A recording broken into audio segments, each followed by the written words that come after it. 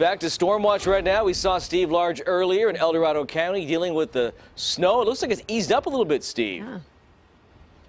Yeah, definitely not coming down the way it was about a half an hour ago, but you can definitely see on the ground lots of accumulation. We just had a snow plow some roadways here so people can get to the grocery store, at least in the morning, perhaps.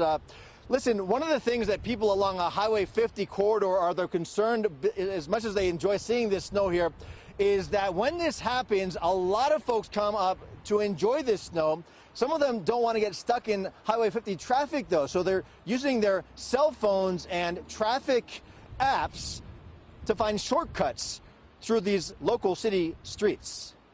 It is the first big snowstorm of the season, and the long-lost sight of snowflakes falling from the sky. It starts doing this, it's just money coming out of the sky. And I don't care what you're doing, if you're going to skiing, plowing, chaining, shoveling roofs, all of it. Awesome. Tell you to stop, please. Chain installers have also returned this winter-like weather, reminding motorists trying to make it over the mountain on Highway 50 to be prepared. I had to go Black Friday shopping. Shannon Fox lives in South Lake Tahoe and drove over the mountain for some quick Christmas shopping. The snow arrived before she could get back home. For her, no problem. No, I got it down pretty good. Frustrated. I'm very frustrated.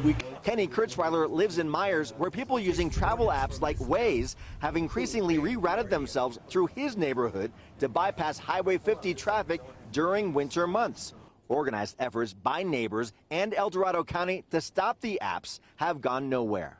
When people are leaving town and the traffic backs up, they're going to get on their apps and they're going to say, oh, I've got a shortcut through the neighborhoods because it'll save them 1 minute. And what that'll do is that'll back up the neighborhoods, and then we've got people going to the bathroom in front of our houses. The return of snow in the mountains on Highway 50. It may mean more frustration, even if it is a stunning show. And a live look at the stunning show right now as that snow plow continues to do its work through this Pollock Pines parking lot. We did make it all the way up to South Lake Tahoe and back tonight, and I have to say that for the most part it was very slow going. Only saw one spin out, and there were no reports on Highway 50 of any major injuries, guys. All right, Steve, thanks. Be safe coming back down the hill live at Pollock Pines tonight.